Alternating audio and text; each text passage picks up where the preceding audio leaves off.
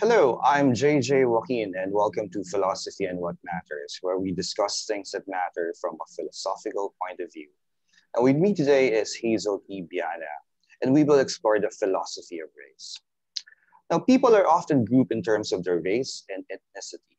For example, people are classified as being of European, African, and Asian descent, since they exhibit features typical of Europeans, Africans, and Asians, respectively. This way of classifying people, however, invites metaphysical and ethical questions. On the metaphysics side, we may ask whether race and ethnicity are real categories out there in the world, or whether they are categories that we ourselves have merely constructed. On the ethics side, we may wonder whether the oppressions that racial distinctions bring about could ever be morally justified. Now, joining us to discuss the philosophy of race and why it matters, we have Lucius Outlaw Jr., W. Alton Jones Professor of Philosophy at Vanderbilt University, the author of On Race and Philosophy, and one of the recognized pioneers of Africana philosophy. Hello, Professor Outlaw. Welcome to Philosophy and What Matters. Hello, Professor JJ and Sister Hazel. Thank you both for taking time out to engage this old man. I hope that I will not disappoint you. Okay, so before getting into our topic, let's first discuss your philosophical background. What led you to get into philosophy and pursue a career in academic philosophy? Yeah, interesting question. So, a lot of this is actually in the preface to on race and philosophy.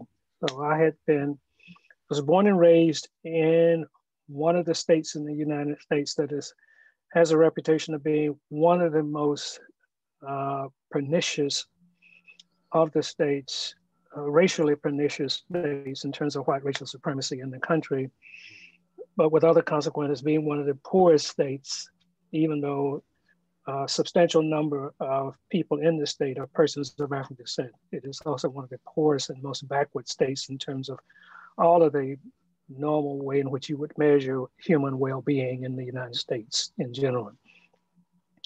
And growing up in this segregated town, Starkville, Mississippi, one of the things that just never made sense to me was racial segregation. I just couldn't make sense out of why it made sense. In part because in school, we were studying United States civics and supposedly what the nation was founded on and what it was about. I was also, raised in what we call now a Black Baptist church. My father was actually the janitor of the largest white Baptist church in that town. And I started working there when I was like 9 years old. So the notion that, you had Black people in one church and white people in another church worshiping God on Sunday, but in segregated settings just never made any sense. I couldn't understand why that made sense if God had created all of us, why we had these restrictions that separated everybody. And the invidious ways in which, Negro people were being characterized by, white anti-Black racism, as we now call it, just never made any sense to me. Mm-hmm. So when I went off to university, at Fisk University in Nashville, Tennessee, I had gone primarily, I was planning on studying to become a minister, an educated minister. I had sort of started that when I was a kid in high school. And I started taking philosophy classes, and I thought then that I was reading people who were working at making sense of things, right? That being reasonable and highlighting human rationality and working out the terms of human rationality and et cetera, I was like, oh, here are people who are making sense of making sense. I want to do this. The other thing was I was at this institution, Fisk University, that was among the premier institutions serving historically Black students. Mm-hmm. And a significant number of faculty lived around the university. They cared about students. It was a small residential place, very demanding academically. And I came to a realization that a lot of the people working as faculty didn't seem to be doing it as a job, but they were doing it as a way of life. That is to say, they were faculty members, they lived on the campus, they were engaged with students in campus life all kinds of ways. And I just looked at it and said, this is not just a job, it's a way of life. Mm-hmm. And it was very engaging intellectually and emotionally otherwise. And I just decided, man, I want to have this kind of life. And I decided I want to become an academic, to become to become a teacher. I had no idea of becoming a scholar. Mm-hmm. I really wanted to be a teacher. The scholarship came later, but it was never my principal focus. It still is not my principal focus. Teaching has always been my principal focus. And how could I help young people learn to make sense in thinking and reasoning and living in accord with that? So, who were your heroes in philosophy, so to speak? Who are your influences, your main influences? Well, that's interesting. I mean, when I was an undergrad, I didn't really have any main philosophical influence. That is to say, I had no favorite philosophers. I mean, none of the canonical philosophers I simply didn't like. I mean, I hated Aristotle. Understandable. Yeah, I read Thomas. Yeah, I mean, I read Thomas Aquinas. I didn't like. I mean, so I had no favorite philosophers when I was as an undergrad. I studied philosophy, but I had no favorite. There were no figures who were particularly influential at all. I studied them, did what I needed to do to accumulate what I needed to accumulate to move through the discipline to the next level into graduate school. And it was when I got into graduate school that a couple of things happened. One is one of the members of my cohort group had said to me one day, hey, why don't you come go with me down to Boston University to hear this lecture? And I'm like, oh, okay. I didn't know who it was. Mm-hmm. And I trusted him. So we went down and we go to hear this lecture, and it's in a big lecture hall and it's standing room only. Mm-hmm. And there's this sort of, rather diminutive, not diminutive, but rather short, nothing distinguishing about the way this person looked physically that would make him stand out, giving this lecture, but it was really intellectually engaging. I was like, who the hell is this? Mm-hmm.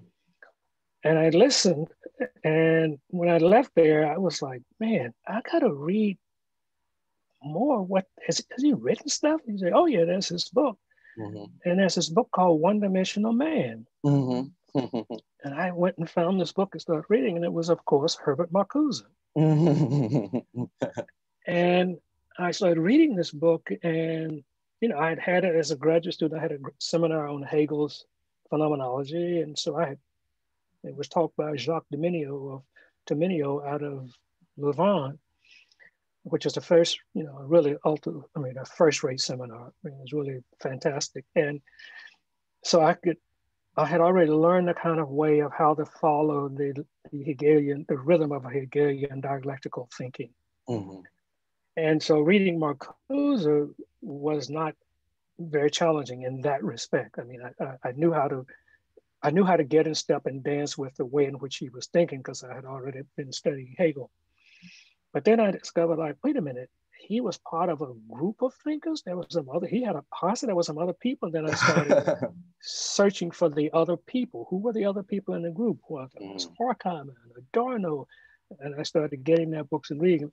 And that became really influential. Now, another influence was not so much persons, but a movement. So while I was an undergraduate at Fisk, there was an emergence just before my senior year of what became known as the Black Power movement. So my senior year, the upsurge of that Black Power movement was present on the campus in a lot of different kinds of ways that were very, very influential, and started to change my life in ways that I tried to resist early on, but couldn't. And by the time I got to graduate school, a couple of things happened again.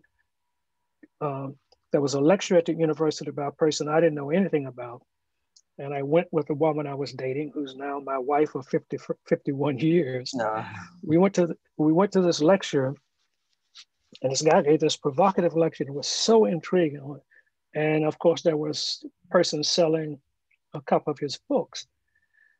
And one of the books was a really thick book, but the title was absolutely riveting because I had never seen it before as a title of a book. And it was called The Crisis of the Negro Intellectual. And it was a book by Hal Cruz. And it was Cruz who was lecturing. And so as I got that book and began to read it, and that book was really transformative. And one of the things was the notion of a Black intellectual.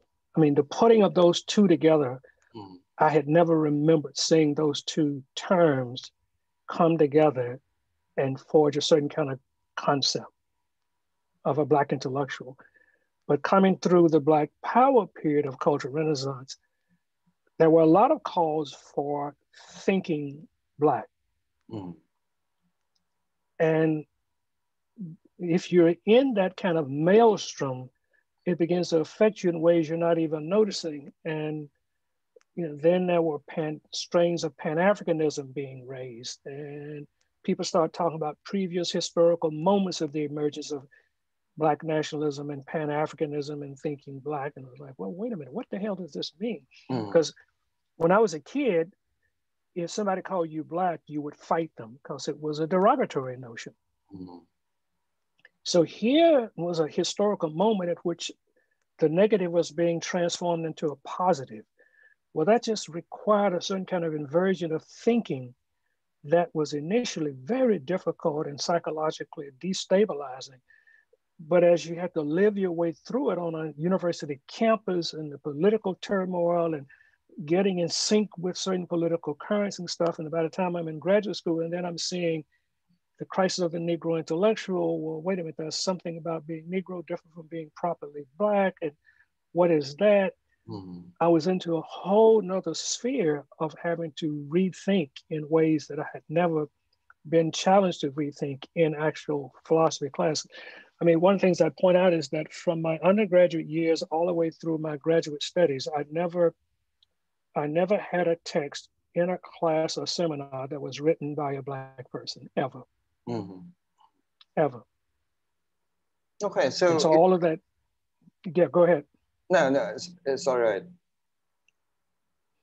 And so those formative periods of this eruption of the call for Black power and Black thinking, and on campuses, there was a lot of demonstrations for calling for more Black faculty and Black studies programs. And I was actually tapped by the university to develop a Black studies program. So I had to start thinking about this early on. And then actually in I went to graduate school in the fall of '67.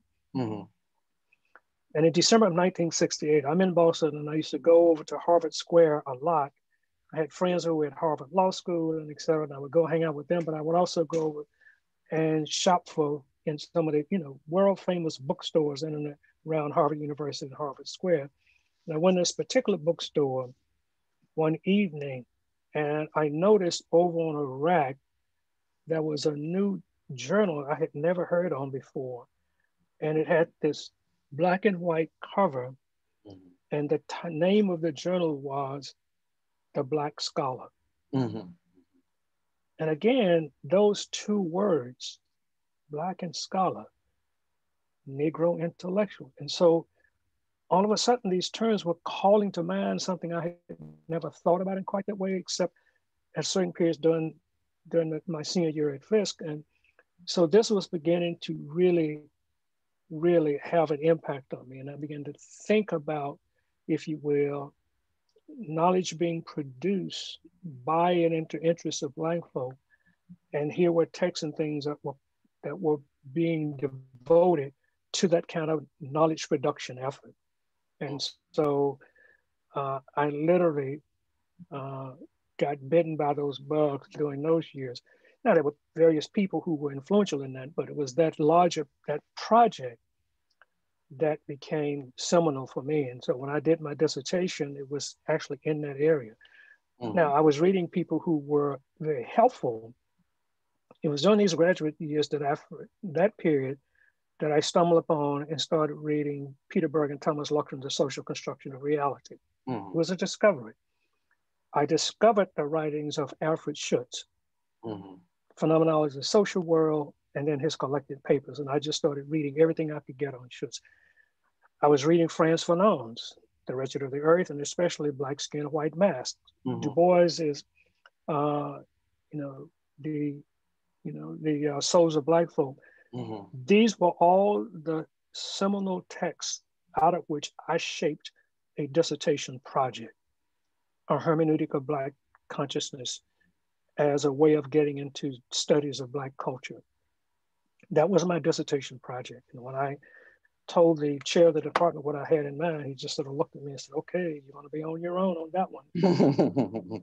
But then I found a professor David Rasmussen, who agreed to be my dissertation director, but he had no expertise in this area. So I was doing a lot of reading and independent studies. He was reading alone, but my dissertation project became very much my project. And I just had to find the stuff to help put it together. And, I was reading, recently I was reading a book by one of the Axel Honneth on the philosophy of recognition book. And, he's doing a lot of work on Hale and then of George Herbert Mead and blah, blah, blah. And I'm sitting there sort of chuckling when I read it, because for my dissertation, I had discovered Reid's discussion of development and coming to identity formations in young people and et cetera, et cetera. And I had used Mead in my dissertation, which was defended in the early 70s. And now I read Axel Honneth and about how significant Mead is. And I'm like, no, I figured that out several decades ago. Okay, so I'm seeing your influences here. So you have the Frankfurt School of Horkheimer, and of course Marcuse, and you have some Hegel stuff, phenomenology as well, and of course the issues about race. And let's go to there. You have written quite extensively on the philosophy of race and ethnicity. So I think this is an obvious question, but why did you specialize in this area in the first place? Well, a couple of things. I don't think you'll find anywhere that I ever use the expression philosophy of race. Yes, that's why there's a conjunction there. Yeah, I mean, that came up years later, but it's never an expression that I ever used called philosophy of race. I never described myself as, if somebody asked me, well, what are your areas of concentration? I never say philosophy of race. It's just not an expression I use, because I find the expression problematic because it's ambiguous in a way. So you can have a philosophy of race. Well, you can, but that's not what I was interested in doing. I was never trying to develop a philosophy of race. I was certainly trying to explore concepts of raciality, as I put it, philosophically, but I wasn't trying to develop a philosophy of race. So when people started using that in this one, there's an area called philosophy of race, I just sort of think, yeah, well, whatever, but it's not a way in which I think of it. I don't use it. I don't think about it that way. So I wasn't trying to specialize. As I said, when I was a kid, racial segregation didn't make any sense. So what I spent a lot of my time trying to do was to understand that which did not make sense to me.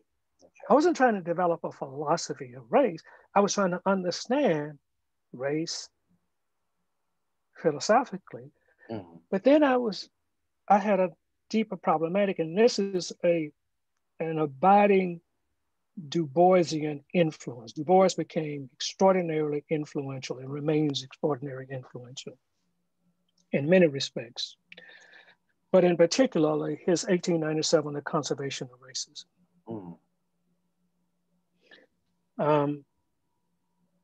What became and remains an abiding concern for me is, how do we understand the human species. Now, my way of putting it is, if we accept, even provisionally, some of the accounts of evolutionary thinkers from anthropology to a number of other disciplines and sciences, the account is that Homo sapiens evolved in a large locale that we have long called Africa. And the population grew and began to disperse and resettle and disperse and resettle and disperse and resettle. And over tens of thousands of years of dispersing and resettling and adapting, there came about differing populations. Okay. And those populations, by surviving, created modes of life.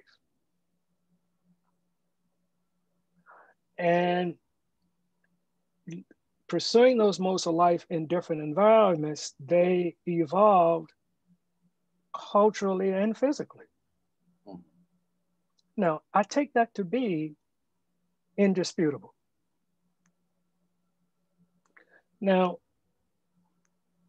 if one of the things that human beings have to do, I believe, and this is the Bergen-Luckman influence, is we don't come into the world pre-programmed to survive, let alone to endure and flourish. As I say to students, if you take a newborn human being and put a newborn baby on an island by itself and come back 6 months, I ask, what will you find? A dead baby.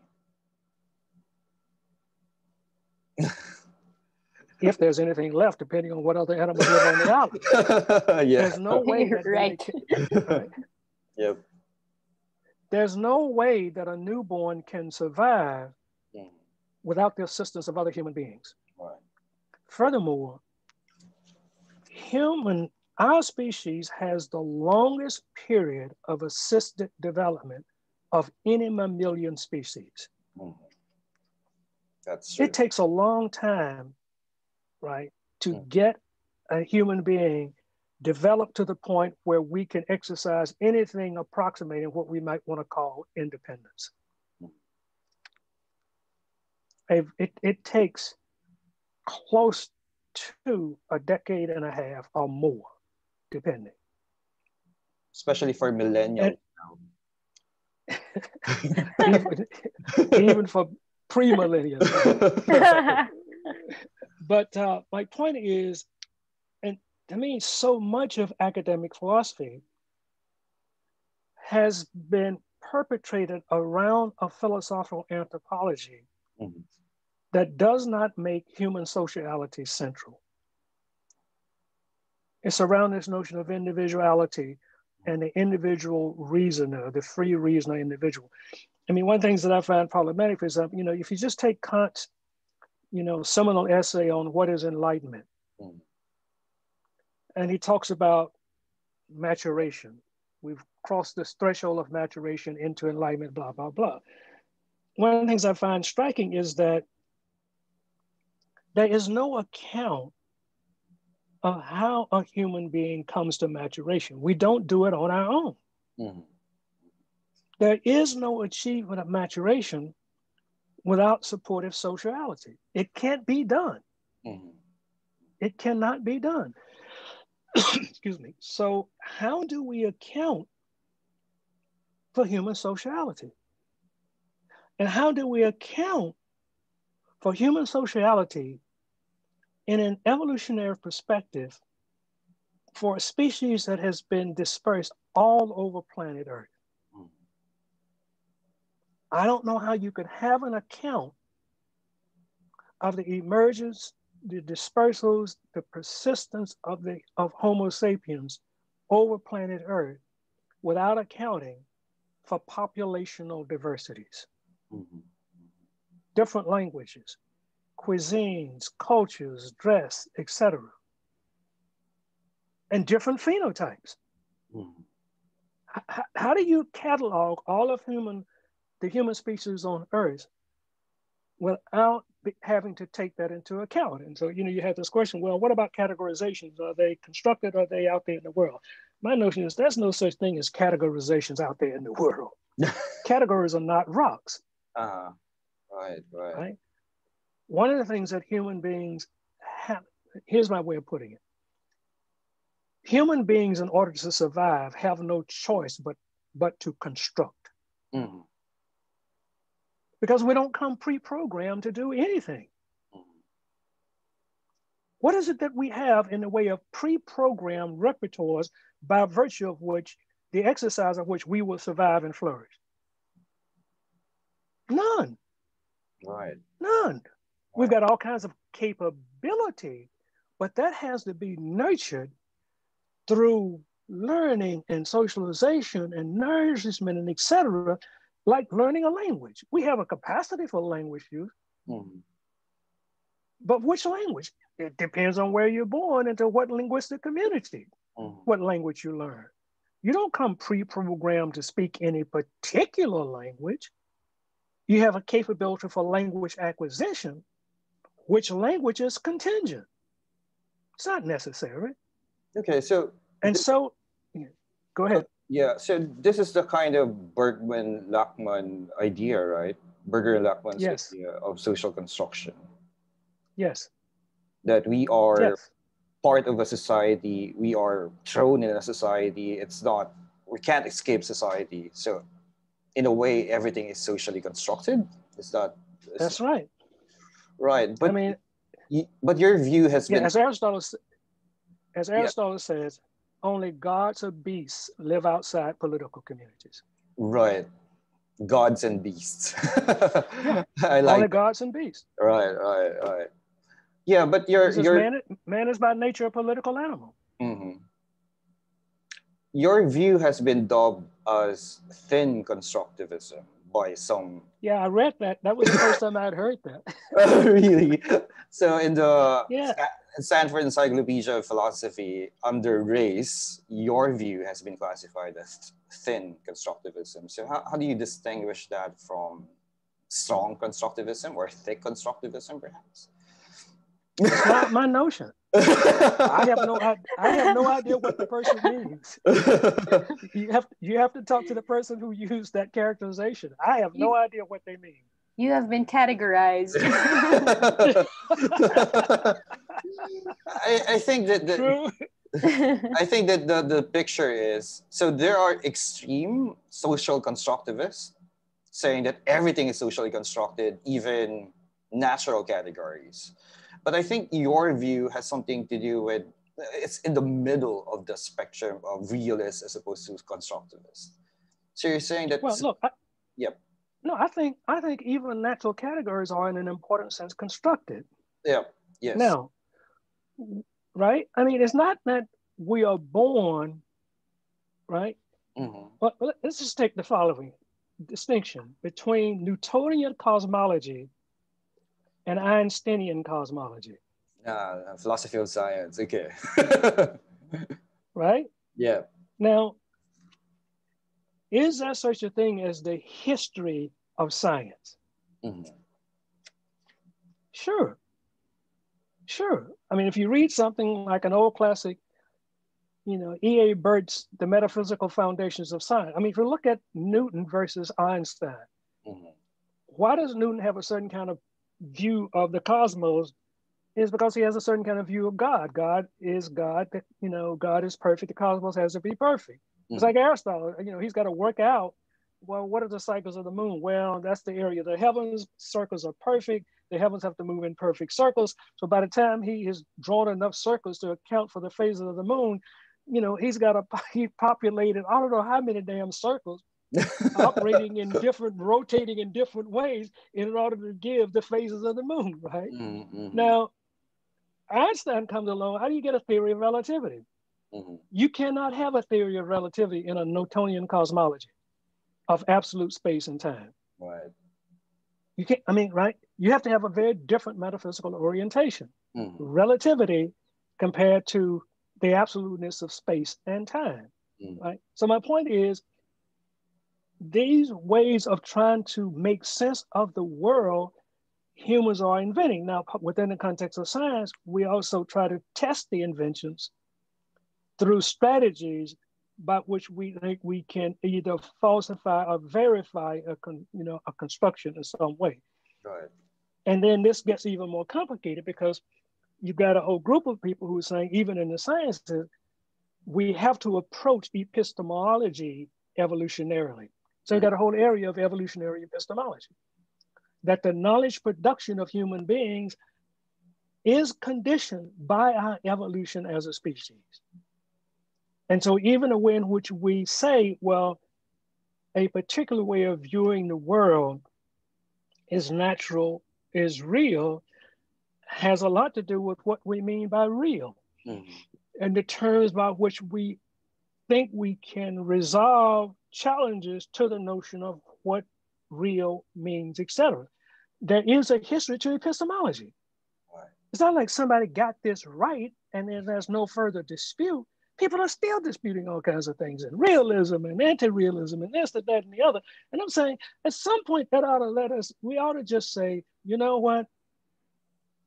Yeah, this is something that we're engaged in socially. Mm.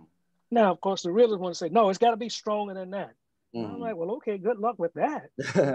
Okay. So good luck with that. Where does race come in? Yes, Ms. Hazel. Yes, right. where does race come in? How do you connect these concepts to philosophizing about race? Well, let's put it this way, right? As I said, if you look at the history of the human species and you try to write a history of the human species on Earth, you'd have to tell a story about emergence, dispersal, settlement, dispersal, evolution. I don't think you can tell a story of human beings without telling that complicated story about immersion, dispersion, intermixture, evolution, et cetera, et cetera. So you're talking about diaspora? I'm talking about human species on planet Earth. Mm-hmm. Right now the claim is Homo sapiens emerged in Africa and then spread from there over the rest of the planet. And in that spread, people settled in various places for long periods of time and evolved under certain environmental conditions, as a consequence of which we get different feature sets that are a consequence of population settlement and breeding under certain environmental conditions under which people evolve. Mm-hmm. And so we begin to get physical characteristics that are conditioned by evolution in certain kinds of circumstances over long periods of time. Now, one of the points I was trying to make is that we don't come pre-wired for getting on in the world, but we have to make sense of the world, right? So one of the most profound tools that humans have evolved for making sense of the world is language. And one of the tools of language use is categorization. Mm. Good, bad, dog, cat, tree, house, etc. Now, are houses by nature? No. Mm. Houses are human inventions. Right. Do dogs and cats, did they come into the world wearing a sign that said, I'm a dog, he's a cat? Okay. No. Where did those come from? Now, clearly there's regularity, that is to say, dogs mating with dogs produce other dogs, not birds. So there's regularity, and one of the ways in which humans try to make sense out of the replication of regularity, that's part of a whole bunch of the metaphysical stuff that people think is, why do dogs only give rise to dogs and not cats? And is there some way we can name this? And by the way, what are we naming, since any given dog will die what is the name referring to, since the dog is growing, aging, and dying, but somehow we still think it is a dog? I mean, you got all these metaphors. The only point is that we have to make sense of the world. It's a dynamic, complicated world. We develop strategies for trying to make sense out of the world in order to manage all that dynamic complexity in ways that allow us to survive and flourish. And one of the ways in which we do it is by trying to organize that complexity using the resources of language, like logics of categorization and naming, et cetera. I take that to simply be a human contingent necessity. We have to try to bring some order to the dynamic complexity. And conventions of naming are one of those socially necessary contingencies of human existence. We have to do it if we're going to survive, but there's no necessity that we will survive. Our survival is always contingent. So that's why I call them a contingent necessity. We need it if we survive, but our survival is not necessary, but we need it. And so we construct these, we make use of these resources to make sense out of a complex, dynamic world in which we live. And naming and conventionality and rules and logics is something that we develop to try to make sense out of as part of the ongoing human effort to live in a world that is dynamic and complex and often dangerous, and that we have to devise means by which we can survive and manage and try to order the world in some ways up to some extent.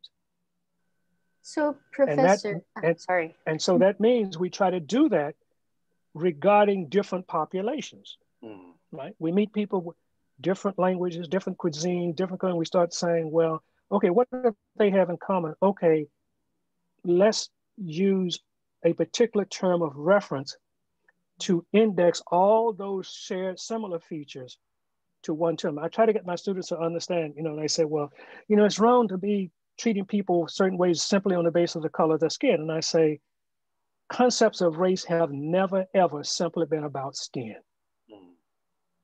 They're not about skin. Right. They're not about skin. Skin color is a prominent visual feature among other visual features. So there's sort of a pragmatic move being made. Okay, people with these skin tones have other characteristics that they more or less have in common. We will refer to them by this prominent feature, skin color, assuming that all the other characteristics also go with that skin color. So when we say Black people and white people, we're not talking simply about skin. We're talking about people with these skin tones who also share a long list of other characteristics, some of which are visible and some of which we take to be internal, that we can't even see: temperament, moral character, et cetera, et cetera. And so the skin stuff is simply an index to what we take to be the list of distinguishing characteristics of those population groups. And my argument is, there's no way to get on in the world without doing that. I mean, example I try to use with my students: if the two of you walked out to a very busy street and you were going to cross the street, and let's say, Hazel, you were looking at JJ deeply immersed in a conversation, and you're going to cross this busy street, and JJ says, hold up, Hazel, don't come, a car is coming. Now, here's what I'm virtually guarantee you are not going to do. You're not going to say, well, JJ, what make and model and color is the car? That would be right. That would be right? silly in that circumstance, right? That's right. In that moment where her well-being and maybe even her life could be at issue, she doesn't need to know whether it's a Ford or a Chevrolet, whether it's a truck or a car, is it a four-door car or a two-door car? None of that is pertinent to avoiding injury or death. You just use this generic notion: Hazel, don't, a car is coming. Oh, wow, thanks, JJ. That's all she needs to know. Mhm. All the other details for that moment are utterly irrelevant. Mhm. She just needs to know it is one of a kind of thing in the world of which there are many millions. The pertinent thing is there's one that may do her serious injury or death. Mhm. And that's all she needs to know. If she were going to buy it, hey, JJ, come go with me to help me buy a car. And if you were to say, oh, just pick any car, she's going to look at you like you're crazy. What do you mean just pick any car? She may have a color preference. She Mhm. may have there are all kinds of preferences going to kick in. But at the moment of crossing the street, she just needs to know something we would call a car. And it could even be a truck. That's not important. A But it's going vehicle to hit her. that is going to hit her, may injure or kill her. That's all she needs to know. Mhm. And at that moment, that is utterly critical for making sense of the world. She doesn't need the rest of the detail. She doesn't need all the distinguishing characteristics of age and model and color, how many doors, does it have a radio? She doesn't need any of that for making a decision that can be the difference between her living and her dying. Now, how does And this? that's what that kind of allows her to do. Yep. So how does this relate to, our racial categories? For We example. have to make, well, for example, Mhm. okay, JJ, do you have siblings? Yes, I do. Do you distinguish your family from other families? Yes, I do. But that means you must have some linguistic tools by which you do that. Yeah, my surname, our surname. Okay. Well, but just think a little bit further. Mhm. Do you take yourself to be obligated to everybody on earth in the way in which you take yourself to be obligated to certain members of your nuclear family? No. So I'm quite No, attached. Yep, I'm quite attached to my nuclear family. that's Right, right. right, right. Now, and that I would suspect you would regard that attachment as utterly crucial to your well-being. Mhm. Well, Yes. think about that across the whole of the human species.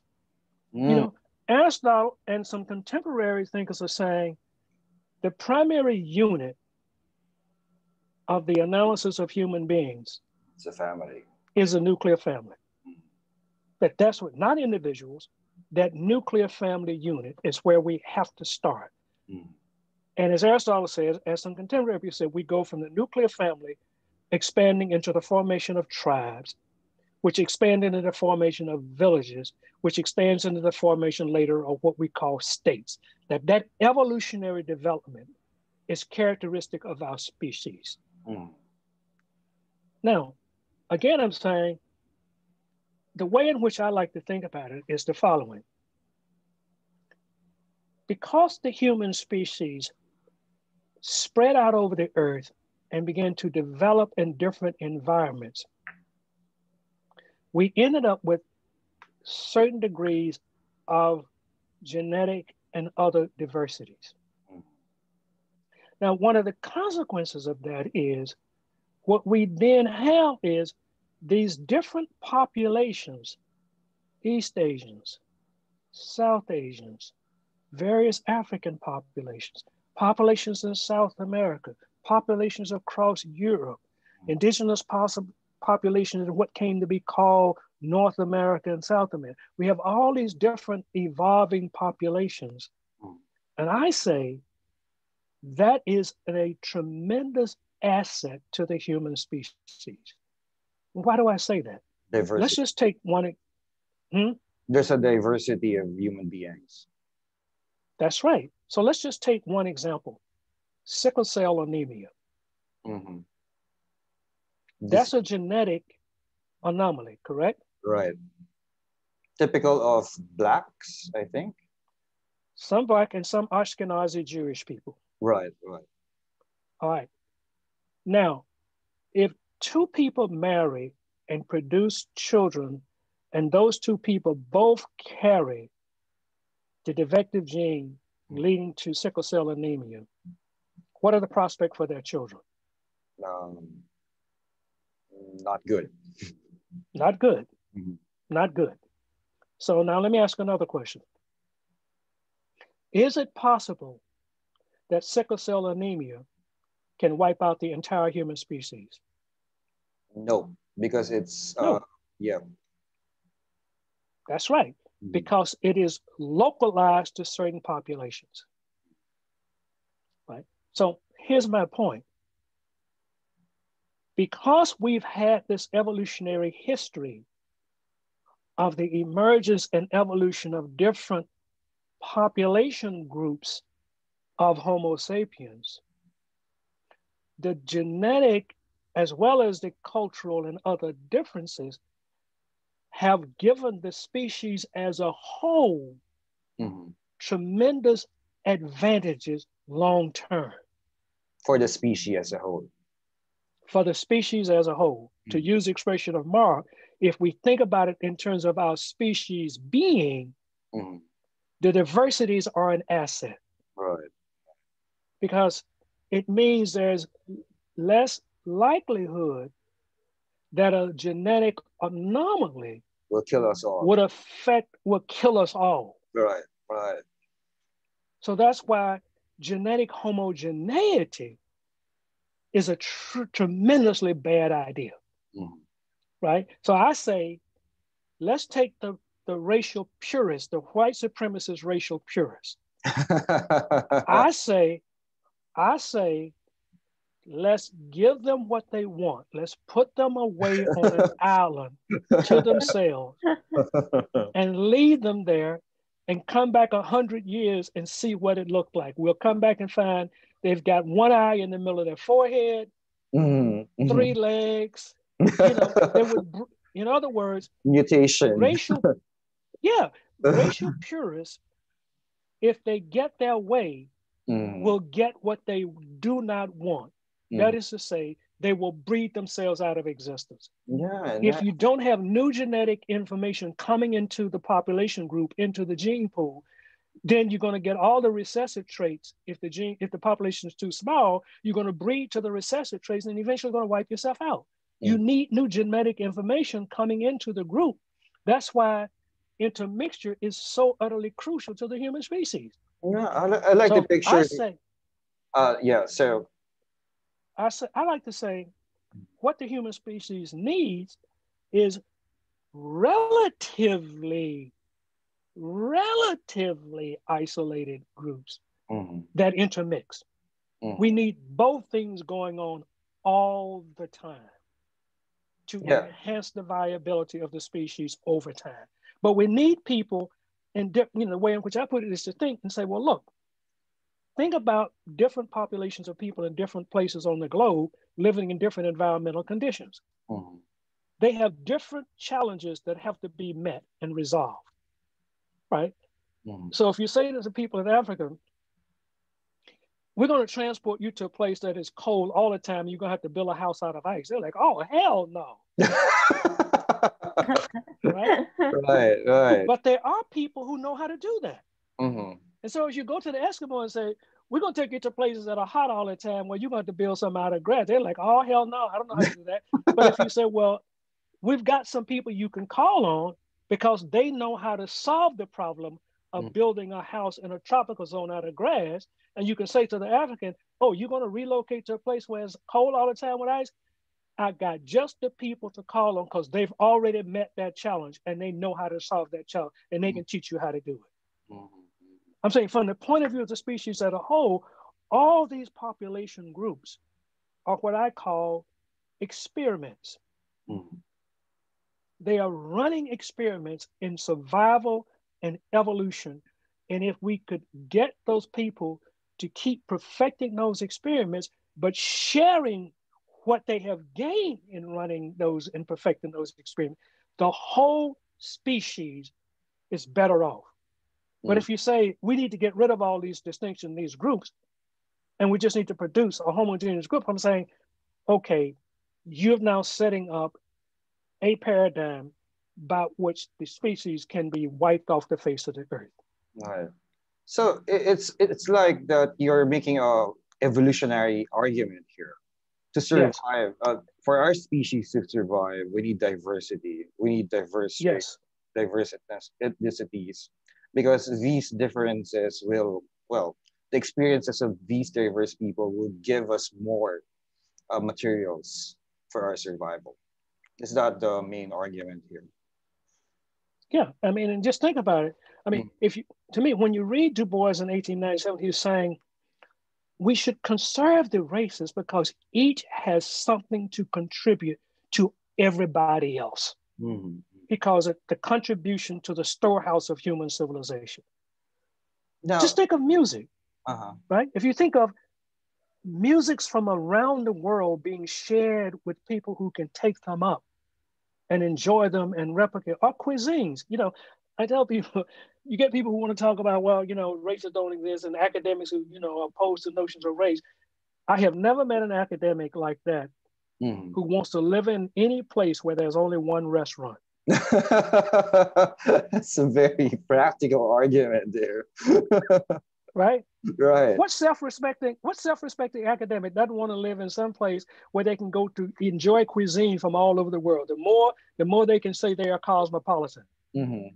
And my response is, you can't be a cosmopolite enjoying the diversity of the world's culture if you don't have people producing diversity in the world's cultures. Mhm. It's not like you can go to the Enterprise on Star Trek and walk up to the replicator and just say, give me such and such, and the replicator makes it. If you want Chinese cuisine, you better have Chinese around. If you want Indian food, you got to have Indian people, right? I mean, how you going to enjoy Greek food if there ain't no Greek people cooking Greek food?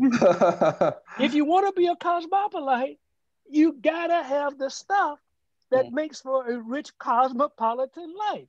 Now you Good. can't have it if you say, well, no, there ain't no difference. We need to get rid of that. Everybody, I'm like, okay, fine.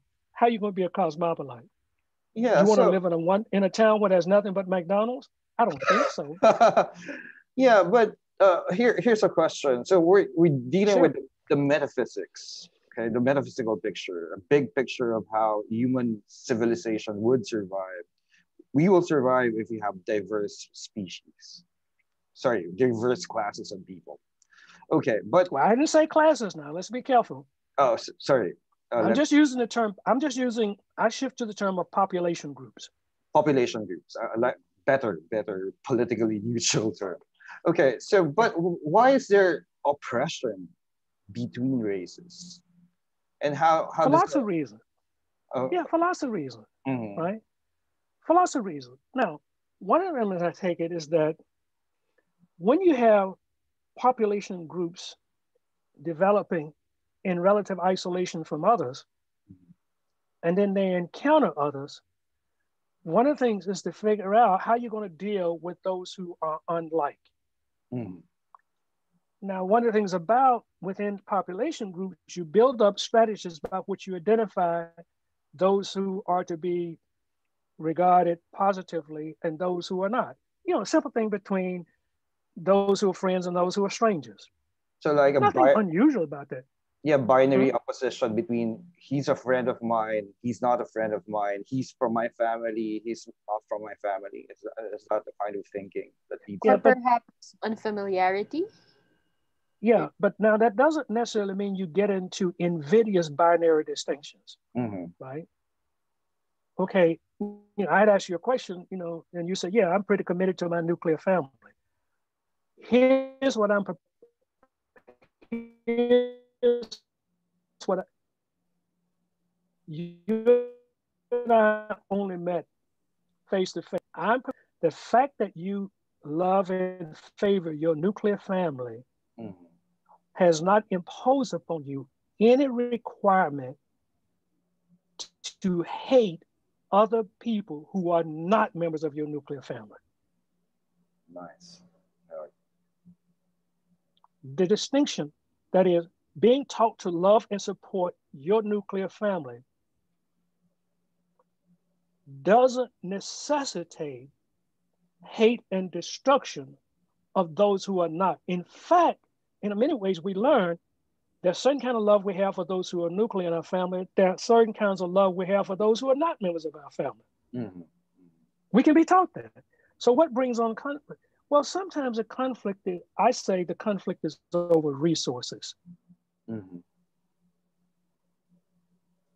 Scarcity. If you've got groups trying to secure what they take themselves to need to survive and reproduce, and they encounter competition from others, and they think that those others will acquire the resources to a degree that would put them at jeopardy, you're going to have a fruit. Now, what are the resources? The resources can be anything. Mm-hmm. They can be material, they can be cultural, they can be, for example, about females. Mm-hmm. Look at the white supremacist thing about Black men and white women having sex. Notice, there is no issue among white supremacists about what white males do with their penis. Mm-hmm. There are no restrictions on where they can stick their penises.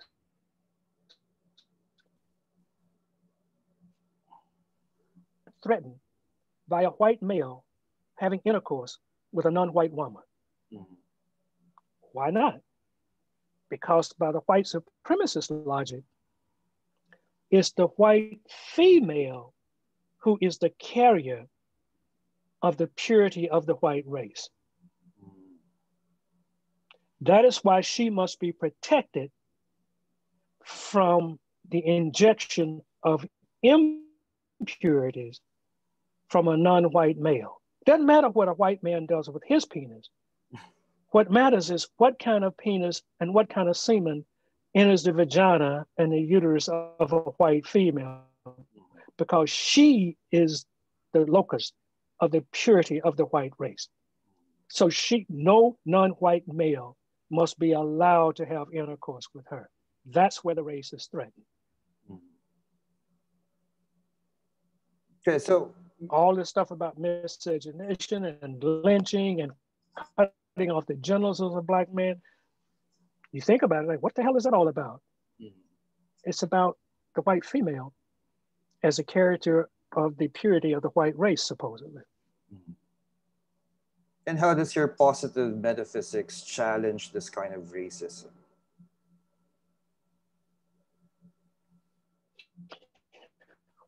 Well, again,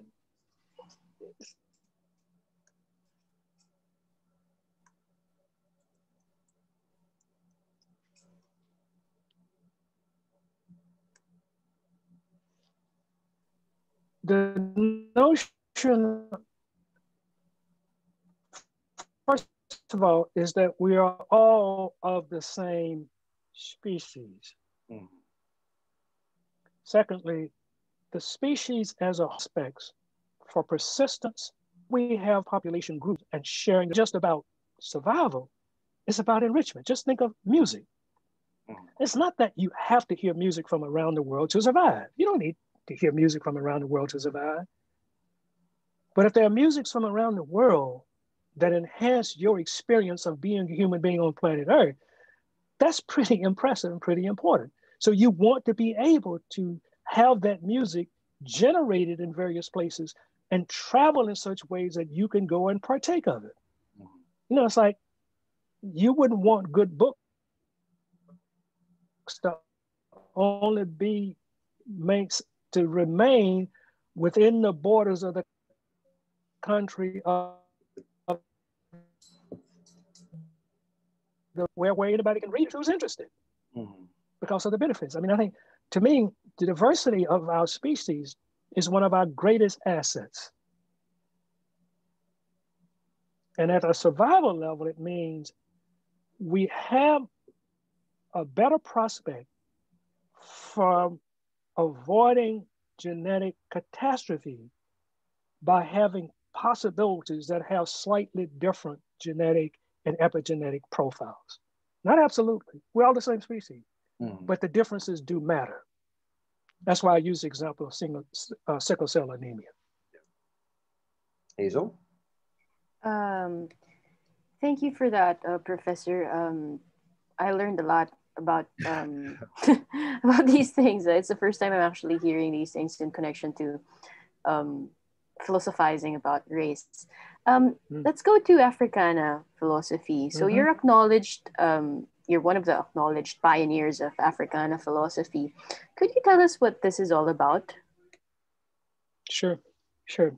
It's the term Africana is what I have tried to characterize as an umbrella concept, right?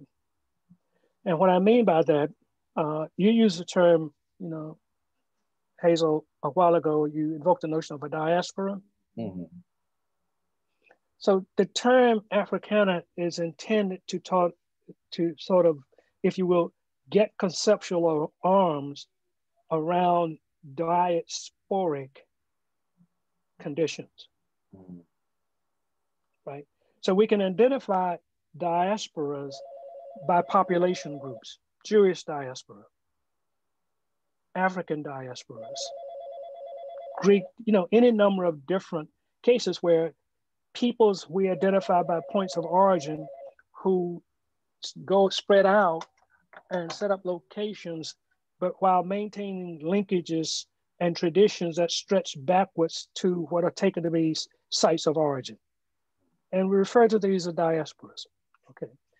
Now, we then try and go in and say, well, okay, what are the similarities and continuities, and what are the different newly emergent creative that have come up in different circumstances?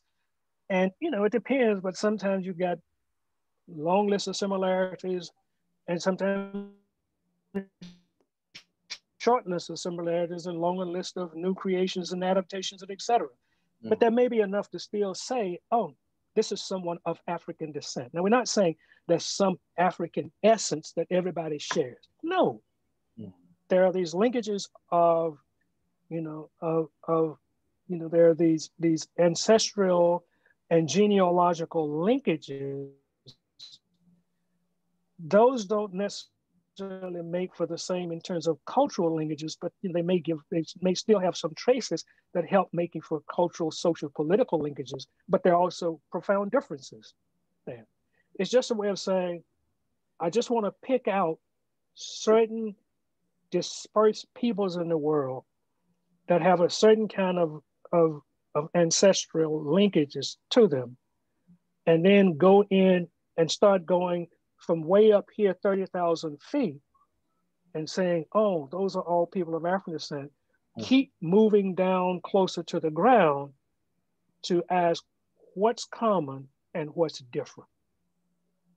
Now, one of the ways in which we can do that is to say, well, there were several hundred years in which folk from Europe who identified themselves as white characterized themselves as different from folk that they characterize as Negro and African, and even more invidiously, and organize large segments of the world to segregate the populations by notions of raciality. And they did that for 400 years. Another way of putting that is, races were in fact socially constructed. You just organize populations in such a way that you segregate them and you have reproduction going on under those segregated conditions. You are in fact producing that which you started out claiming already existed, and you're just reproducing it.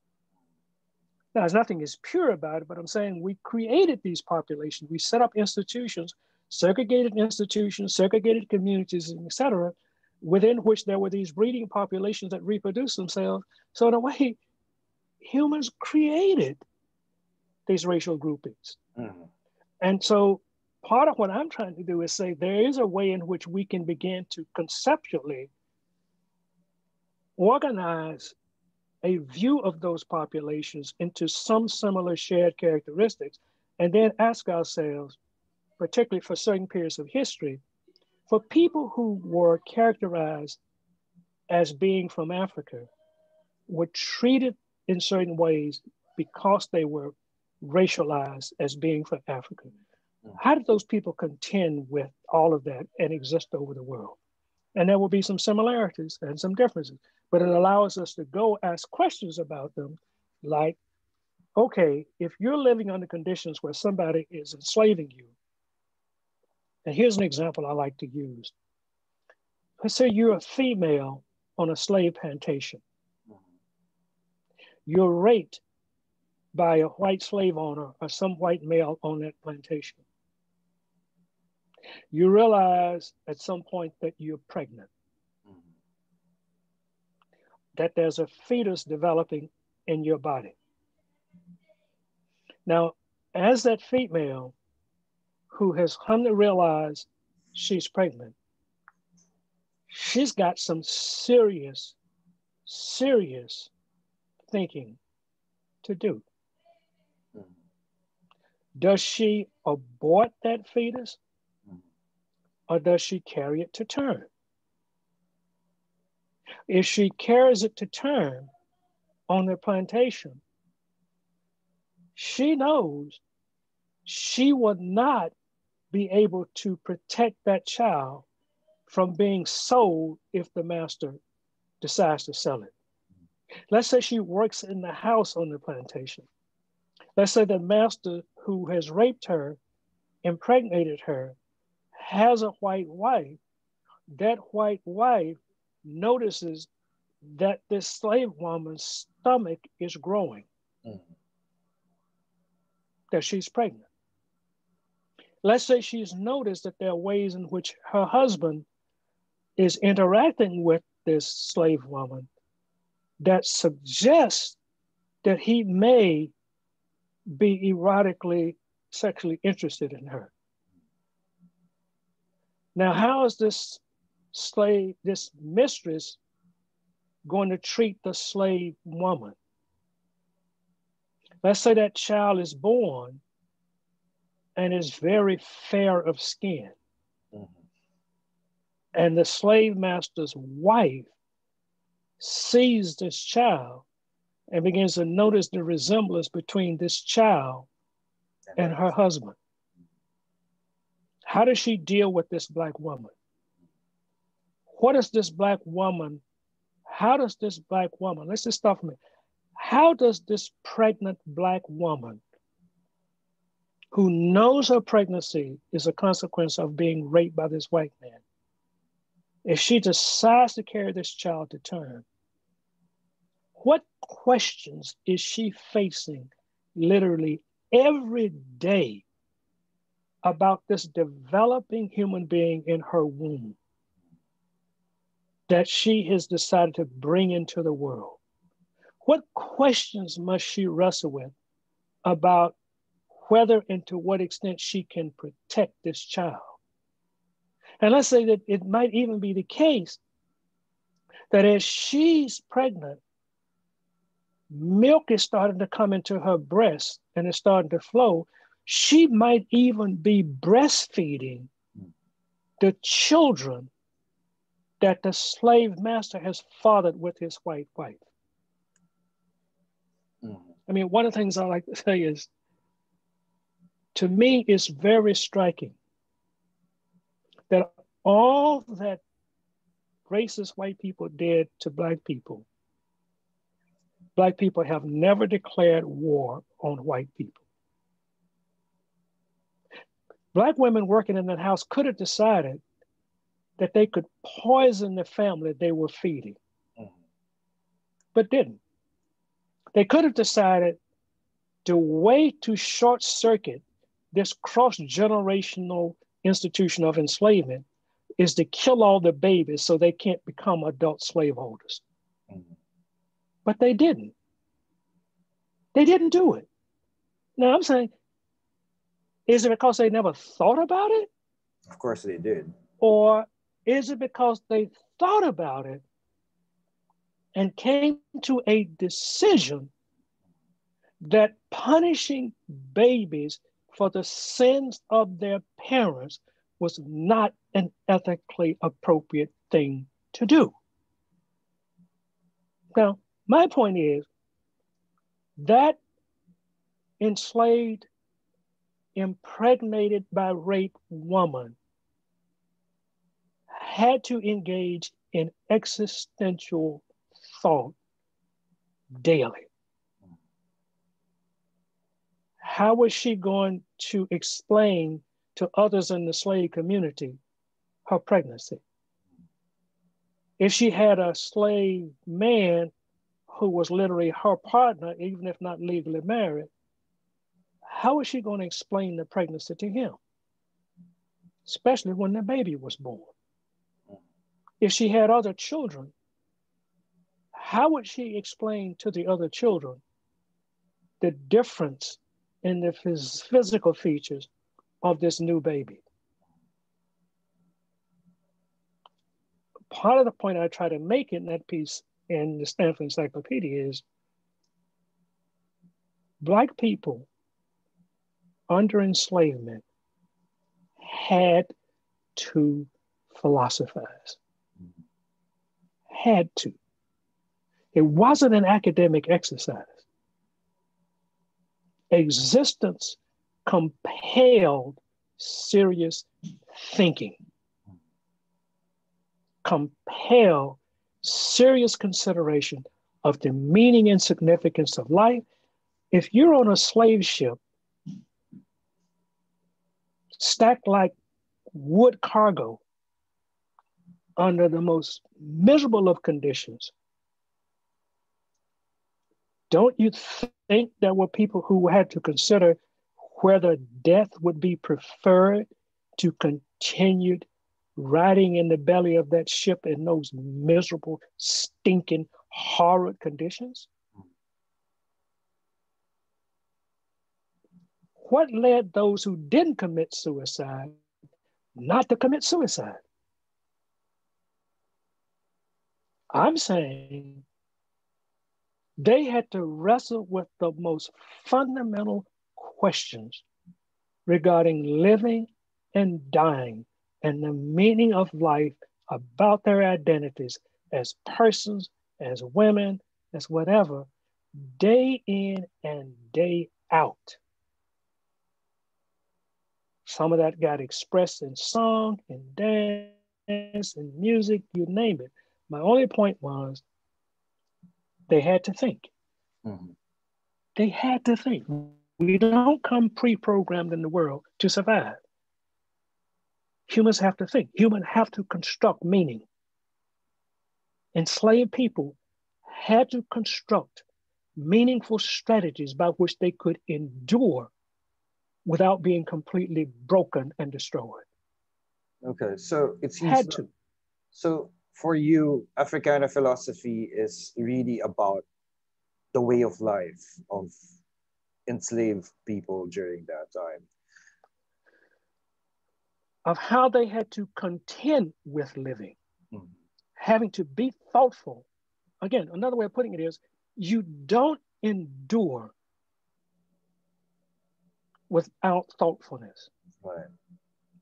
No, because I think you mentioned about Frederick Douglass, Sojourner of Truth, Du Bois in the Stanford Encyclopedia of Philosophy. No, so what makes them part of Africana philosophy? What makes their work Africana philosophy? That they were persons of African descent wrestling with these questions of what does it mean to be a Negro or a person of African descent or a slave under these conditions, and how do we endure? And if, you know, someone like Frederick Douglass, what does it mean to be free? Mm-hmm. What is justice? Right? They're having to wrestle with these deep existential questions. They're expressing, they're articulating, they're writing, they're talking to other people, they're trying to build institutions, they're trying to sustain this across generations. They have to think.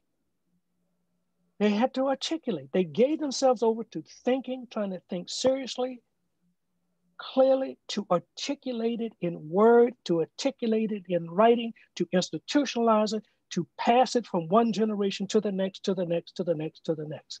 Mm-hmm. And in every case, they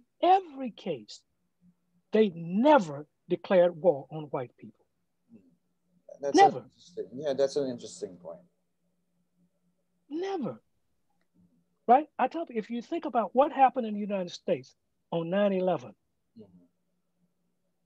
you have attacks by terrorist teams and 3,000 people are killed. The United States declares war and goes to war in two countries thousands of miles away. And here we are, still at war, nearly 2 decades later.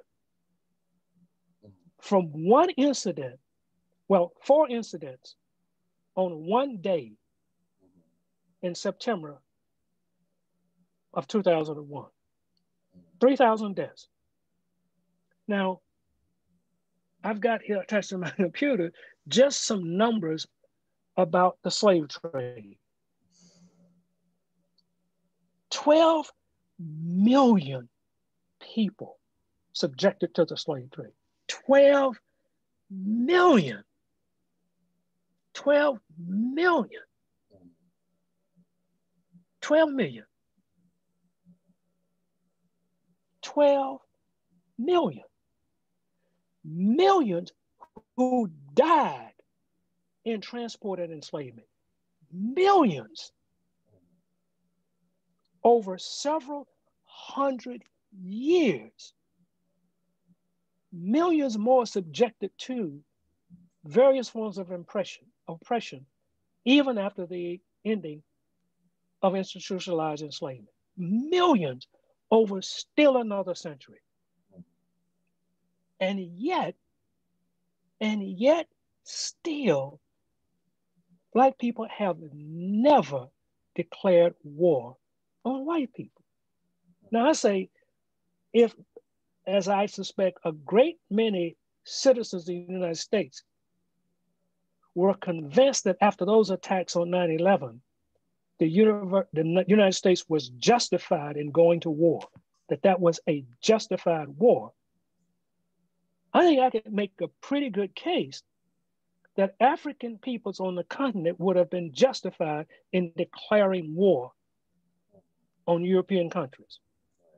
And the United States went to war, and then they formed what they call the Coalition of the Willing. They got other nations to join them and go into war in Iraq and Afghanistan. That's, well, okay, imagine that African countries went and got China and India and some other countries to become their coalition partners in going to war against Europe and the United States. I think they would have had a case for a justified war. But notice, what we had was a major movement in the quest for justice grounded on principles of nonviolence and love. So people like Martin Luther King Jr. as well. So I'm saying, look at the two responses. Mm-hmm. What Cornel West calls niggerization. Mm-hmm. Premeditated, unjustified, murderous violence visited upon people. 9/11, one day, enslavement of African people, several hundreds of years.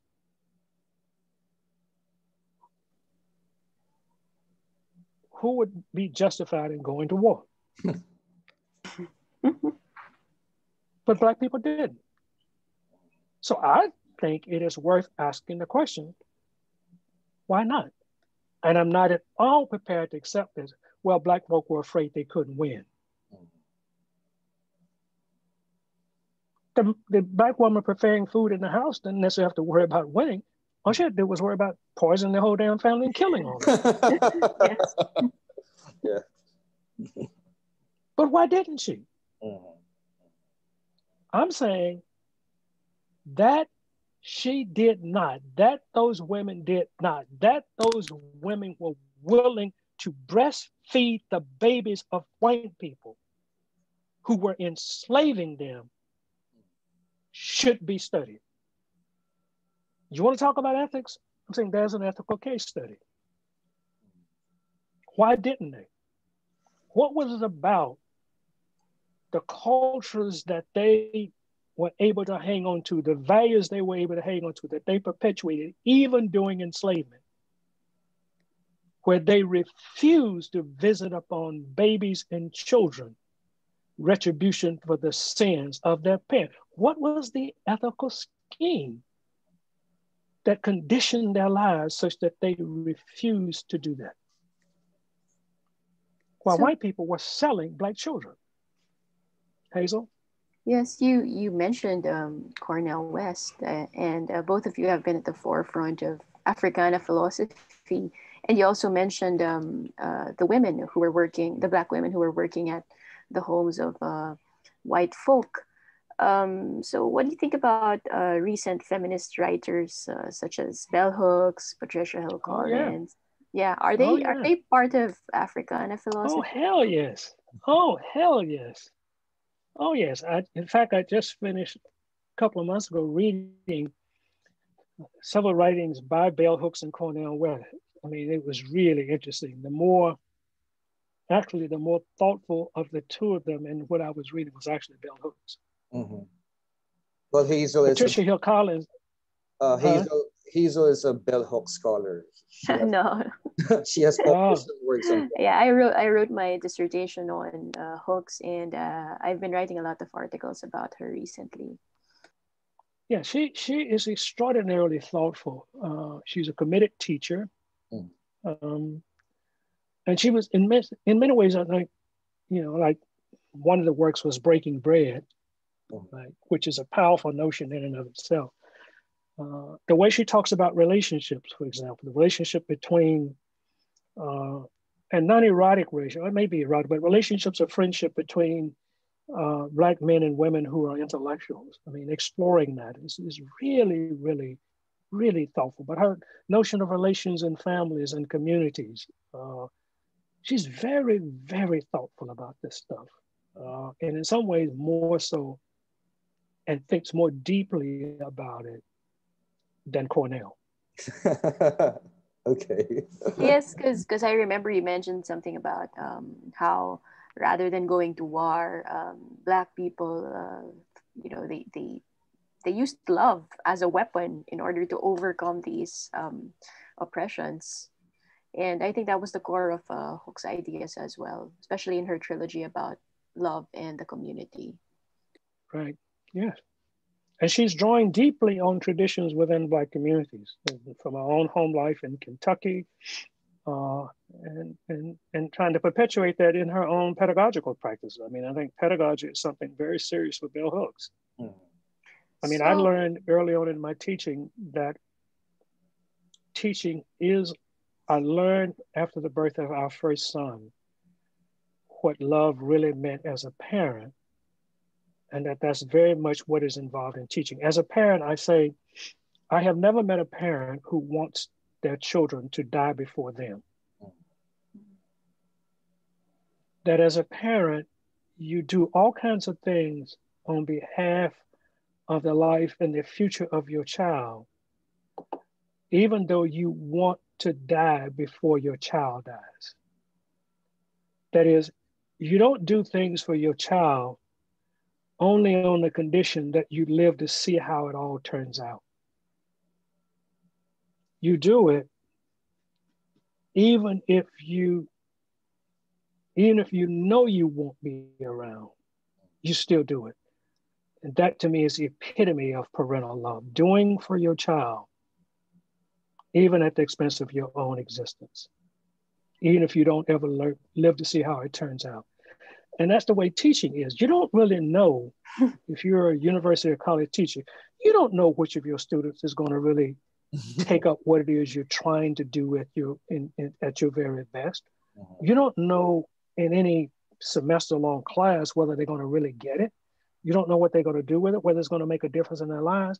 And in most cases, you will never know. You will never know. You don't know if you'll ever know what becomes of your students' lives.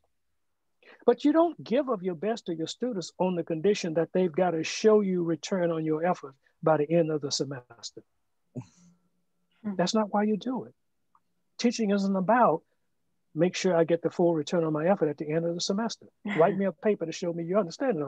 The paper is an exercise. It's not about giving a full return on it. This may happen years. I got an email message last week from a young lady I had taught at another institution. I left the institution 20 years ago. And she was writing to thank me for having been in a philosophy class. She wasn't performing very well. She was very intimidated. I had told her to come to my office and talk to me. She did. And I talked to her about why she needed to become more self-assured. She needed to speak up in that class. She had something to offer. I wanted to hear from her. And she's now in a PhD program in Stanford. Wow. Out of the blue, she writes to me and said, Thank you. I just wanted to write. You probably don't remember me. I just wanted to write to thank you for that conversation you had with me in your office. I went back and I struggled and I got it and I began to speak up. And then you know what has happened over time. And now I'm in a PhD program in STEM. I left that institution more than 20 years ago. I don't even remember when she graduated. I remember the name when I saw it. And so here, what, 20, maybe 30 years later, she's writing to say it mattered. Did I know she was going to write to me? No. Did I know she was going to get it and end up in Stanford? Hell no. But I'm saying that's the way. I mean, parenting is like that. You don't know. You do it because you care. You don't do it because you want to guarantee that it will work out and you will get the feedback, you will get the return on your effort. And teaching is like that. That's part of why I say bell hooks is so much into pedagogy, because it is, teaching is a sacred, loving process at its best. It's not about the content matter, first of all. It's not about helping other people to become professional. It's not about making clones of yourself through your students. Oh, that's a good advice. I have never tried to Not about making disciples. No, I have never ever tried to recruit students into becoming philosophy majors. I don't try to persuade promising students to go to graduate school in philosophy. If you decide you want to go to graduate school in philosophy, you want to talk to me about it, fine, we can talk. I don't try to persuade them to become majors or to go to graduate school. Decide what you want to do with your life. If I can be helpful, fine. If you decide I don't ever want to be like that old man, okay, good. You probably have a much better life. But yeah, I had to, at a meeting of the American Philosophical Association some years ago, I was asked to be one of the commentators on some writings by Patricia Hill Collins. And it was great to be able to give myself over to reading, some of her writings. And I called her, I forget the exact expression I used, but that she was something like a super intellectual jiu-jitsu woman. She was kind of jiu-jitsu intellectual. I mean, she is so adept. I mean, her thinking is so adept and sophisticated. She was like a warrior, a kind of jiu-jitsu warrior in her intellectual combat. Same with Kimberly. Same with Kimberly Crenshaw, right? So her notion, the intersectionality, is now a buzzword in academic circles. Yeah, but I was writing to someone the other day. Here's one of the curious things about that notion of intersectionality. So in the mid-1970s, well, starting in 1977, I was on the faculty at Morgan State University in Baltimore, Maryland. And I had hooked up with a bunch of people who had started what was called the Radical Philosophers Association. And that group met one year, one fall or spring, whatever it was. We met in Baltimore. Now, at that time, the members of the Radical Philosopher Association who would come together for meetings could all be in a 40-person classroom, and there would still be empty seats. Now, at this meeting in Baltimore in the late 70s, there was a presentation there were several women who were prominent in the organization at the time: Linda Nichols,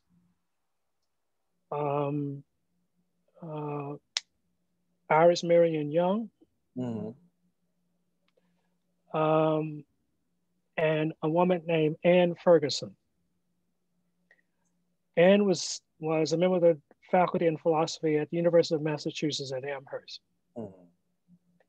And at that meeting in Baltimore in the late 70s, Ann presented a paper where she explored what she called the intersection of race and class and gender. Okay. So that was the first time that this idea was presented. That was the first time I heard that. So here's the way in which I'm putting this. Mm. That was a person exploring what was called the intersecting of matters like race and class, etc. Mm. Anne Ferguson, a white woman, in the late 70s, Mm. which was years before I ever heard of a Kimberly Crenshaw talking about intersectionality. Okay, okay. Fair enough. So, I mean, there's all this attribution that Kimberly Crenshaw introduced the notion of intersectionality. I don't make a big deal of it. I just say quietly to myself, nah, I heard it before I ever heard of Kimberly Crenshaw, and it's from Anne Ferguson. Okay, So wait, yeah, Hazel. just to clarify. So what you're saying is to be classified under Africana philosophy, you have to have African heritage. Am I correct? No, No. I didn't get to that part. If you look carefully at the Stanford Encyclopedia of Africa article, not even all philosophers of African descent are interested in Africana philosophy. That's true. Right? So they may be doing stuff that doesn't even fall under that. Just because they have African descent, that means what they're doing is Africana philosophy. Mm-hmm. So part of what makes for Africana philosophy has to do with what are the thematic foci and issues that are being explored that have to do with people of African descent. Which means then that all of those can be taken up by someone who's not of African descent. Mm-hmm. That's an explicit part of the account that I try and lay out in the Stanford Encyclopedia article. Right. There are people who have contributed to Africana philosophy who are not of African descent. Mm-hmm. So would you classify Anne Ferguson's work as part of Africana philosophy? No, that wasn't what she was doing. She was part of a group of people, of philosophers, who were particularly trying to draw off of Marx and Marxian legacies to make certain critical interventions. And what she was trying to do was to bring together notions having to do with race and class, because this was a long raging issue. Is it race or is it class? And this had been going on in left circles for many, many, many, many decades. It's a silly argument. And she was trying to say, it's not either race or class. There are matters of race, there are matters of class, and there are matters of gender that need to be brought to attention because these intersect. We need to be able to think about how all of these come together or intersect. That's what I'm saying. That and hers had to do with a kind of left Marxian inspired critical thinking. It wasn't about Africana philosophy. Okay, so in the 1970s here in the Philippines, some philosophers were beginning to think about Filipino philosophy. So this kind of philosophy highlights a concern about Filipino identity, values, and worldviews. But in your view, what lessons should Filipino philosophy learn from Africana philosophy? Things to avoid. Okay. First and foremost. Okay. Well, and what I mean by that is, for example, let's just take Hazel's question. Right?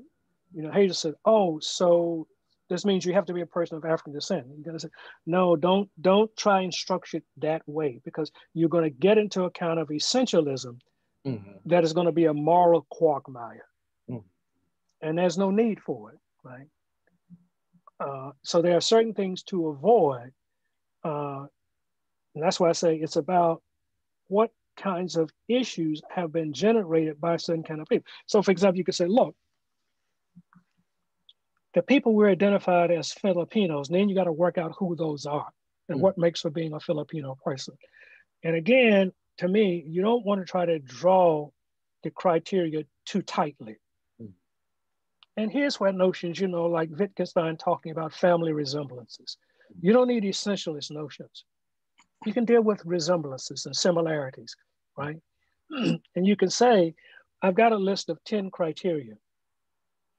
Does somebody have to have all 10 characteristics? You can say no. Mm-hmm. Some people have 10, some have 8, some have 7, some have 6, some only have 2. Those 2 may be pretty salient, and they may be salient under certain conditions, but not others. Mm-hmm. Right? Well, what about mixed people? Sure. Mm-hmm. They may be concerned about characteristics from one context on one hand and characteristics from another on the other. And we should allow plenty of room for that. Mm-hmm. Right? That you don't try to build essentialist categories. That's why, the failure to construct notions of raciality out of biological characteristics alone is just fruitless. It's just not going to work. Mm-hmm. And there's no need for it. You don't need it. And that's why the notions of raciality, to me, because I think about them in terms of evolutionary history, and that history is contingent, never necessary, mm-hmm. then we're always dealing with frequencies of probabilities. Mm-hmm. And contingency. Never, and contingency. Mm-hmm. Always contingencies. Always. And so I would say, don't try to draw the distinguishing characteristics of philosophy. Don't try to anchor them in something that's going to give invariant security to the anchorage of the concept. Because for evolving human beings, there is no such thing as invariant characteristics.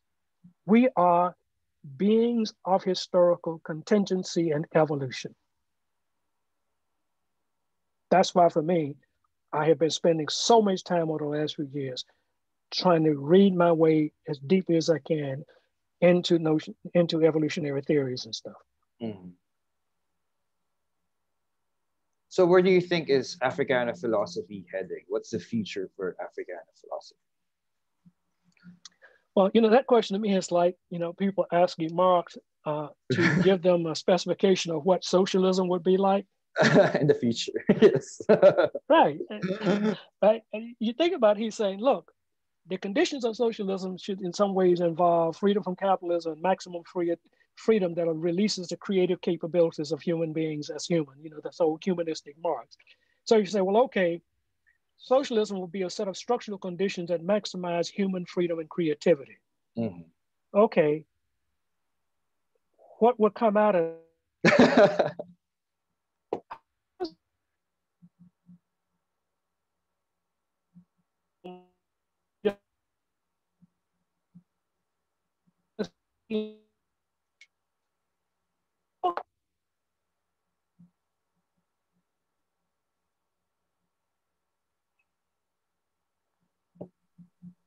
So if you say to me, well, what's going to come of Africana philosophy in the future? How the hell do I know? Right? Okay. If black people are evolving creative human beings, how the hell can I sit here and say today here's what's going to be created 50 years from now? It's easy to look backwards and inventory. That's easy.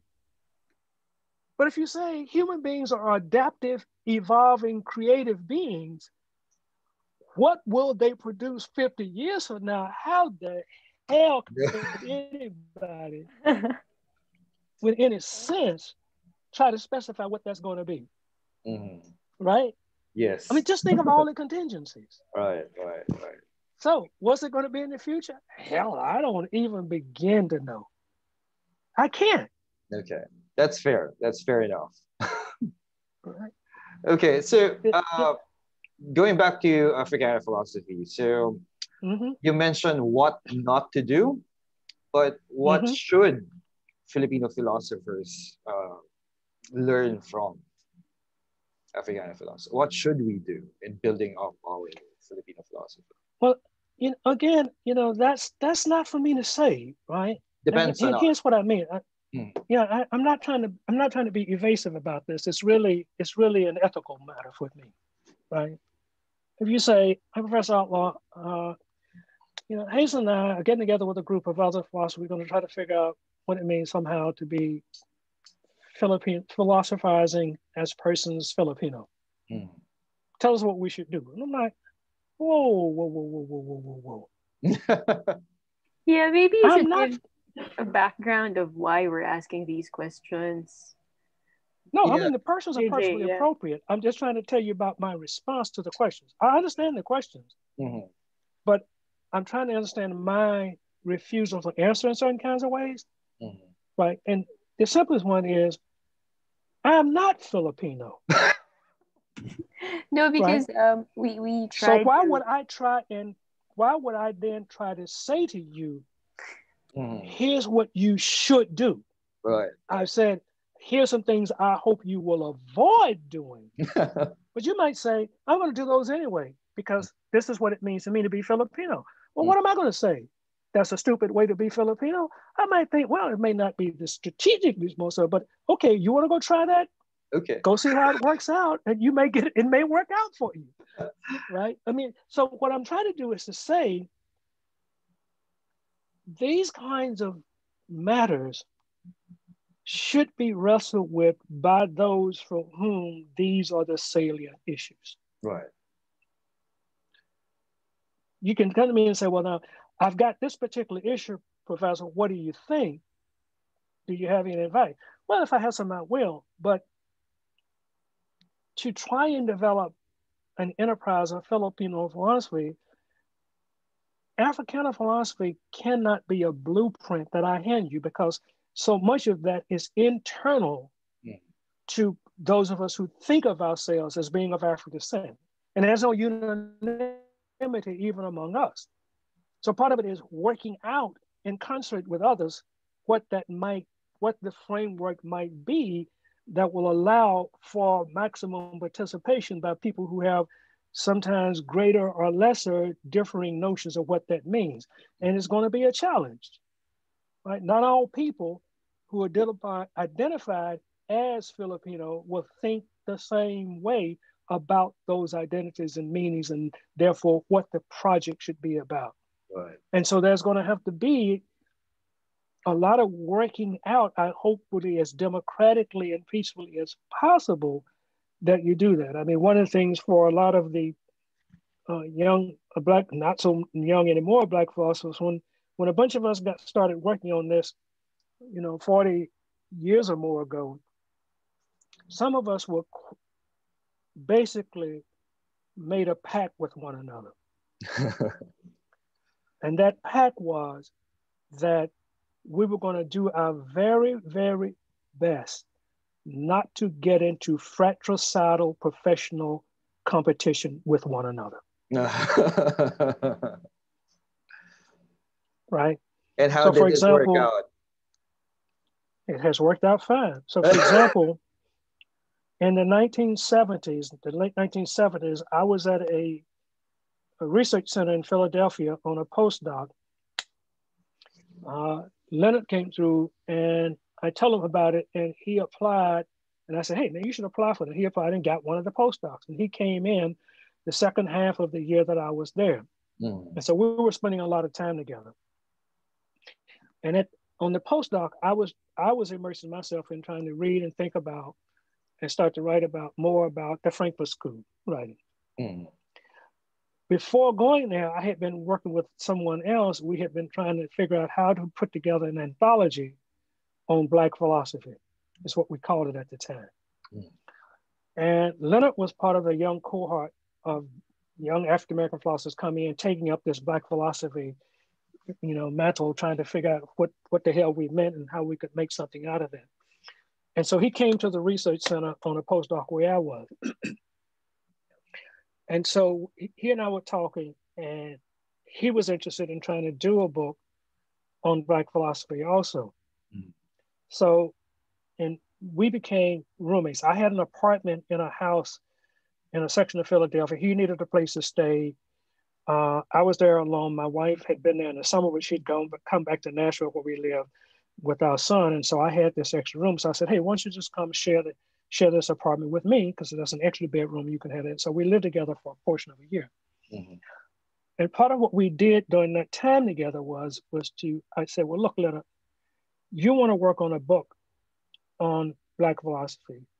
I had started working on that. Right now, I'm working on Frankfurt School because I'm particularly interested in social and political philosophy. So I said, okay, why don't we divide the labor up? You do the book on Black philosophy. I'm going to keep doing the social and political. Let's not compete. Mm-hmm. So I said, okay, here are all the files and stuff I have on what I have been doing with somebody else to try to work on a book. If you can use anything, you take it. I won't do that. I won't work on that. Mm-hmm. You become the historian of Black philosophy. I'm going to work on social and political philosophy. And let's not compete. Mm-hmm. And let's not get into any fratricidal backstabbing with one another, competing with it. And we did that with several other guys, Howard McGarry and Bernie Boxill and some others. And so we did. We didn't get into who's the top Black philosopher in the United States. We just have never played that game. Mm-hmm. We were very deliberate and saying to one another, we will help each other, but we're not going to compete with each other. And as young people started coming in, we reached out and tried to help all those that we could if they wanted our help, including Black women and whatever, or otherwise just stay out of the way. Mm-hmm. And that was, and we did that in part because we were looking at other disciplines where there was some real serious fratricide going on. Mm-hmm. And I just said, I don't want to be a part of that. Hey guys, let's not do that. They're like, okay. And we agreed not to do that. And that has prevailed across now nearly 50 years. And we don't always agree about everything. Mm. So given that, what's your advice to those who want to get into professional philosophy? Do you have any tips? Well, I think, if you want to get into professional philosophy, I think one of the first things is to try and be as clear as you can about who you are and what you are after, number one. The other I would say is to be very, very clear about from whence you come. Now, what I mean by that is, as JJ and I had an exchange earlier about relationship family. Mm. I think that is very, very important because professional academic life can be very damaging on family relations. Mm. That if you decide you want to be a very successful professional academic philosopher, depending on your notion of what constitutes success, you may not ever have an ongoing relationship with another person and possibly no children. Mm.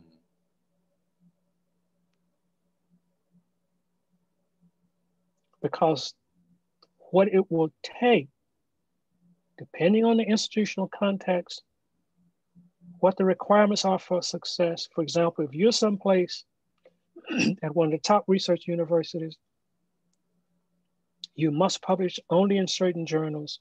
Mm. You must do certain number of books, only by certain publishers, et cetera, et cetera. What you will have to do in terms of governing your life to meet those criteria may call for some very, very strenuous sacrifices. And so you have to decide, who are you? What kind of life do you want to have? And at what cost? And at least for me, if the costs are too high, you must be willing to walk away from them if need be. Okay, but there are others. There are others who are prepared to pay the price. You know, women who, I mean, I've had colleagues who are very, very prolific book writers and are childless and are deeply, deeply, painfully regretful of the foregoing of having children. You know, and I say, my wife and I have 2 sons. You know, now one of my things is 1 + 1 = 12. You have how do you get 1 + 1 = 12? 12 grandchildren? No. So my wife and I have 3 sons. Mm-hmm. The 3 sons are married, so that's 3 daughters-in-law. That makes for 6. Mm-hmm. 2 of the sons and their wives have 2 children each. Mm-hmm. Okay. So that's 3 sons, 3 daughters-in-law, 6, 4 grandchildren, makes for 10. And me and my wife. So our getting together and marrying and producing 3 sons has led to 12 people. A family, nuclear family of 12. Would you say that your career is worth it? My career is what? Worth it? Your academic career? Oh yeah, because I made the family first. Mm. But I had to learn that I didn't start out that way. I actually started out intending on becoming very prominent, and the marriage didn't matter to me. Mm-hmm. It was only, I ended up actually during that postdoc year, I began to have some severe anxiety crises. Mm. And what got me through was the love of my wife and our baby son. And that was when I realized they were more important to me than professional success. Now, I still had some professional success, but one of the ways I put it is, of my 3 sons, neither of my sons has ever told me he loved me because of those 2 books with my name on them. Ever. They have never told me, Dad, I love you because you published such and such. They don't even really know what I've published. I mean, they know about the books, but they don't know about what essays I publish or where, etc. I mean, I learned early when I was, early on, I would go off somewhere to be invited to give a talk. And there were occasions I would give a talk, and at the end I would get applause and sometimes even standing ovation. And I would either drive or get on a plane and come back home, and I'd walk in the house and the boys would be there playing around and whatever. And my wife would say, "Oh, Dad's home." It's like, hey, Dad, and go right back to playing. And she'd say, "Oh, by the way, could you take the trash out?"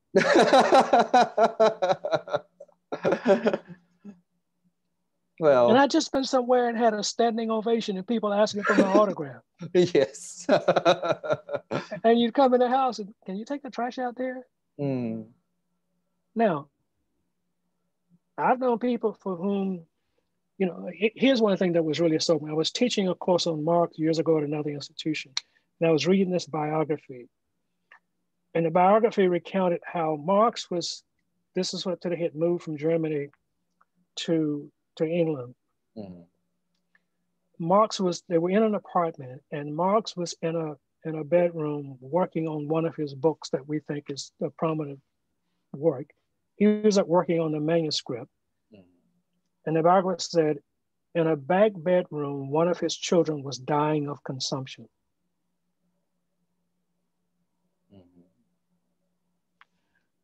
And I read that and I thought, how the hell are you working on a manuscript and your child is dying? What the hell was so important about that goddamn manuscript? and your child is dying. And I just like, okay, no. This is not that damn serious.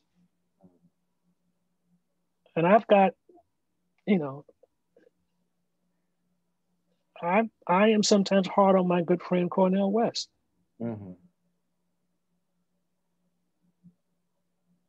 You know, as I say, Cornel has all kinds of ideas about how to remake society. He's been through 4 failed marriages. Why should anybody listen to him? Okay.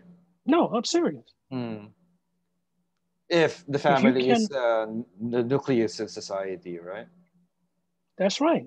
Then you can't take care of your own family, then why should we listen?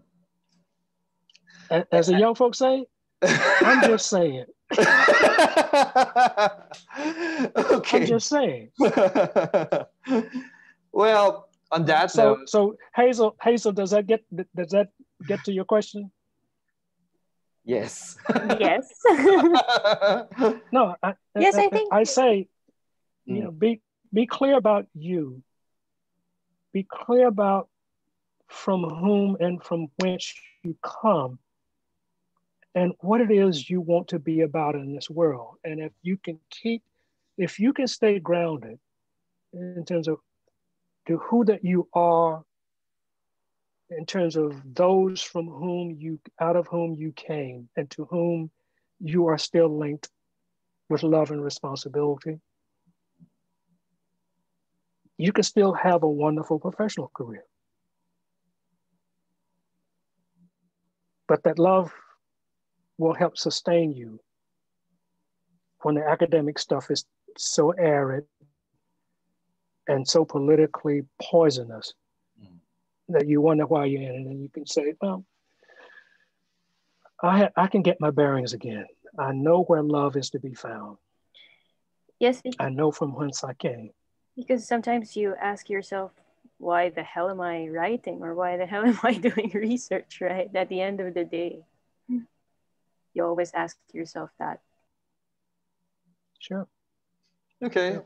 So on that note, thanks again, Professor Outlaw, for sharing your time with us and your expertise on this one. This was a terrific interview. Thank you very much. Well, thank you, and thank Hazel for picking me out of the world and wanting to spend time with me, and for spending so much time with me. I'm honored by it, and I hope it's been worthwhile for you all. Okay. So for you guys, join me again for another episode of Philosophy and What Matters, where we discuss things that matter from a philosophical point of view. Cheers.